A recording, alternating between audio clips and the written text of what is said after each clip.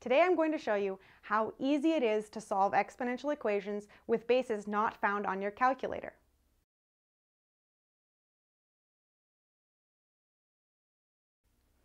As a refresher, I've written down the definition of a logarithm. The log base b of a number n is equal to x if and only if n is equal to b to that power of x. So log base b of n is really asking what power should I put in the exponent of b, so b to that power will give me n. What one will work? That's what it's asking. If you don't remember what a logarithm is, or if you want a refresher about the definition, click here or check the links provided below to see the video about it. Let's start with an easy example using a base not found on your calculator. Now first of all, how do you know which bases are found on your calculator? Let's take a look. Here on your calculator, you'll see two places where you have something that looks like a logarithm.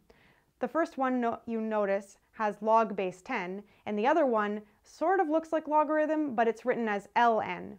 When we write ln, we mean the natural logarithm, which means the base is taken to be e.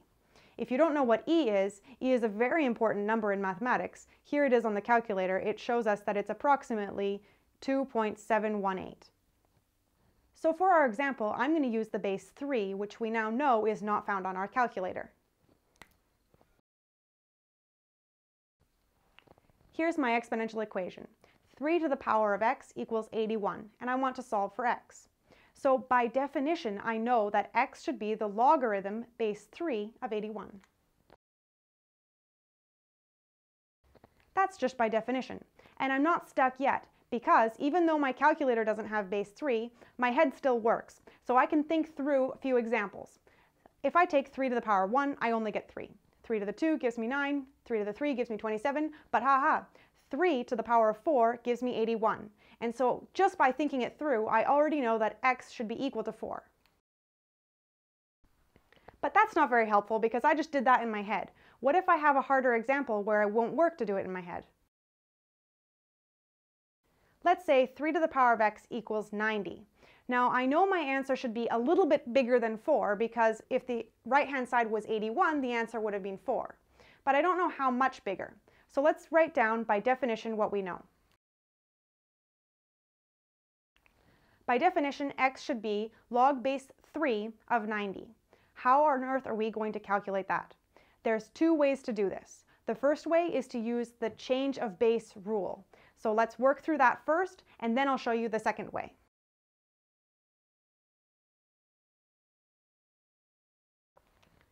I've written down most of the rule for the change of base.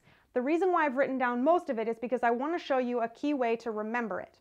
If you have log base b of a number n, and base b is not something on your calculator, so you want to change the base into a nice base that you know is on your calculator, such as e or 10, then you can do it like this. I've chosen the example of 10, but it works for any base. You could have log base a for any other number a if you wanted to. The key thing is to write down the base that you want, so that's why I have log base 10, and you also have to write it down on the bottom. You have to divide by another log base 10, or log base whatever it is your new base is. Now what do you put inside the brackets? I've left these empty on purpose.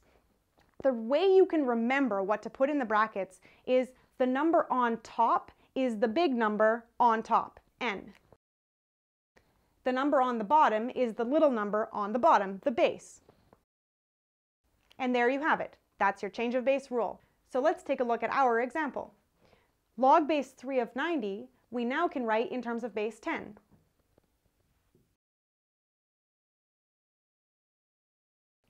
Remember that when you're changing bases, it doesn't matter what base you go into. I just chose to go into base 10.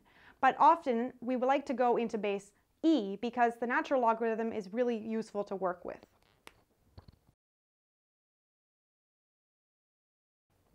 When I use the change of base rule and I go into base e, we don't write log with a little e underneath. Instead, we write ln.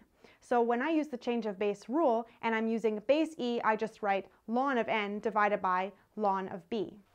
So let's check this on our calculator. If we use base 10, we'll have log base 10 of 90. So we have to type 90 and then log base 10. Now we divide by 3 log base 10, and we get our answer. Our answer is 4.0959. So we were right to assume that x should be slightly bigger than 4. Now let's calculate it again, but using the natural logarithm, base e. 90 natural logarithm divided by 3 natural logarithm. Again, we get 4.0959. So it works.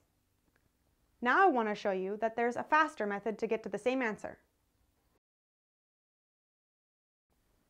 This is our original equation. 3 to the power of x equals 90.